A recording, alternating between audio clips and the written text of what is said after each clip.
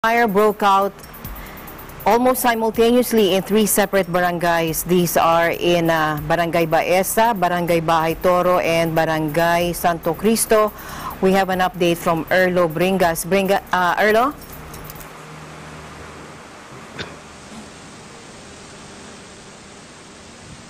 Alma, many houses destroyed and many families affected of fire here in Barangay Baisa, Quezon City that start at 4:30 p.m.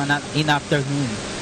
Almost 1,000 families affected of fire that raised here in Mendez Road, Barangay Baisa, Quezon City.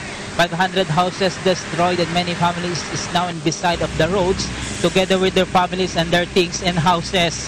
BFP said the fire starts at 4:30 p.m. a while ago and the fire destroyed many houses that some of them are in light materials.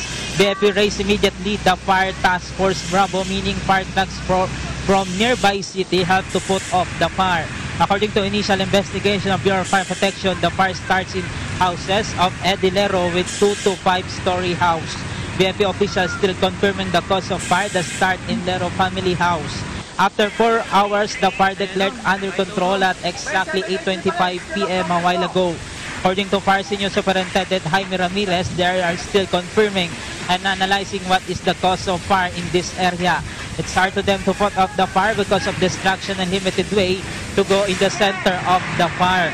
But they see the angle the fire starts in overheat electrical appliances that start in the kitchen of the house where is the origin of fire. 2 million pesos is the estimated damages of BFP here in the area. After the fire raised here in Baisa, Quezon City, there is also a 2 fire incident raised in 2 nearby barangays.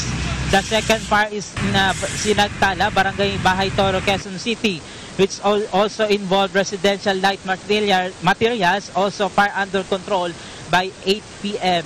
The third fire is in Romblon Street, Barangay Santo Cristo, Quezon City, and now in fire out.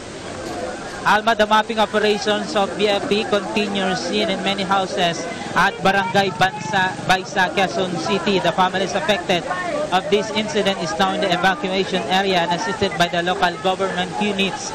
According to BFP, until now there is no reported casualties and who did here in this fire incident here in Barangay Baisa, Quezon City, also in Barangay Bahay Toro and Barangay Santo Cristo, Quezon City. Reporting here live at Quezon City for Eagle News, I'm Erlo Bringas. I'm 1 with 25. Alma.